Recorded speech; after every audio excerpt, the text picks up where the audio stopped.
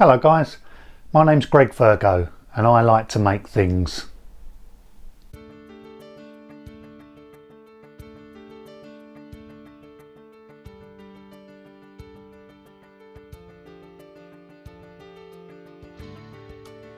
Well, I'm a mechanical services engineer by trade. I trained for 6 years at college in building services, and then after that I spent 30 years in the construction industry doing design and build projects, designing heating, ventilating, air conditioning systems for large commercial buildings.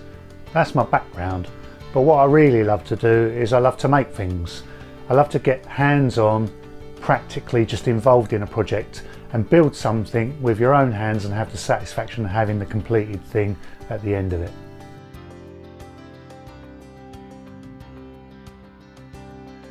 The last project that I made was actually a massive project.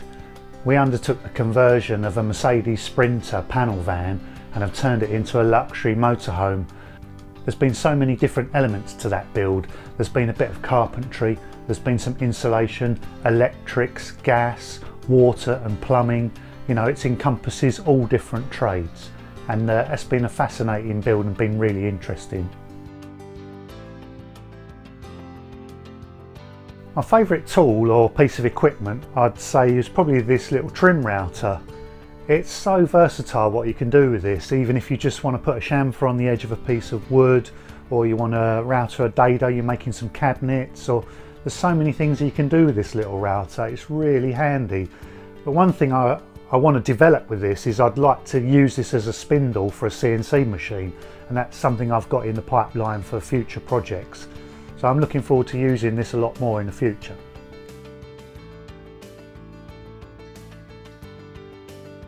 My favourite project that I made, and one of the first projects that I made, was this keepsake box.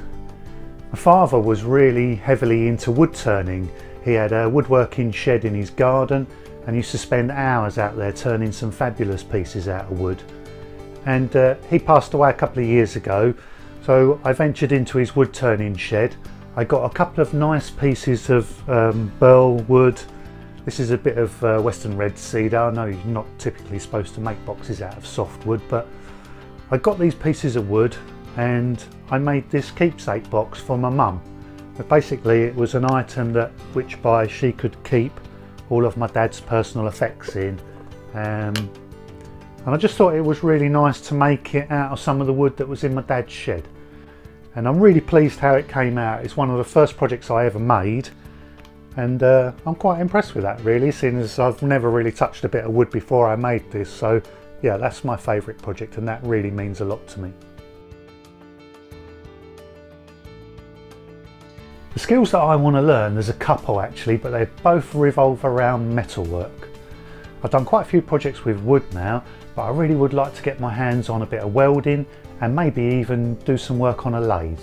You know, I watch a lot of people online and I follow a lot of channels where guys do metalworking with lathes and do a lot of welding projects, and I think if you can turn your hands to metal and wood, you know, the world is your oyster. You can pretty much make anything.